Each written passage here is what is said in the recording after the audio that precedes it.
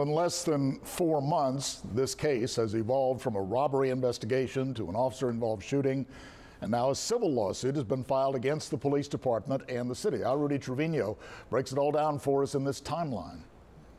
That shooting incident occurred while police were investigating an armed robbery that took place at the Hi-Ho convenience store in the 3900 block of Baldwin.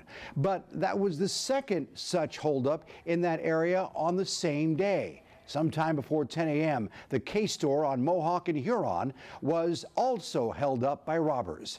And this is most shocking because one was looking for actually ATM machine with a big duffel bag.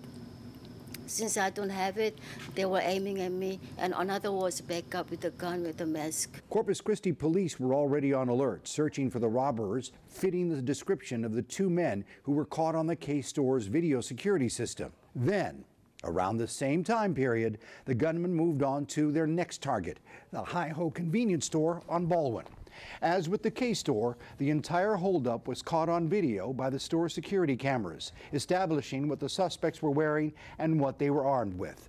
A BOLO, or Be on the Lookout alarm, was sent out to all police units on patrol.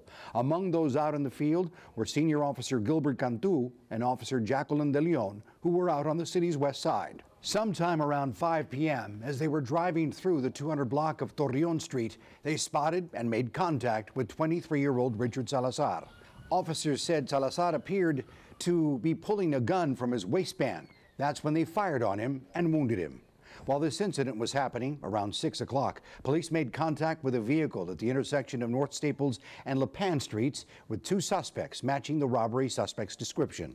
Turned out to be the two men involved in the aggravated robberies at the Hi-Ho convenience store on Baldwin and the K-store armed robbery.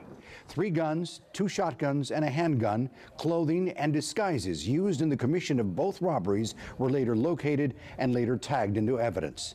26-year-old Timothy Leal was arrested for aggravated robbery along with 10 outstanding municipal court warrants. A 16-year-old male was also arrested and charged with aggravated robbery and unlawful carrying of a weapon, as he still had one of the weapons used in the commission of the robbery on his person.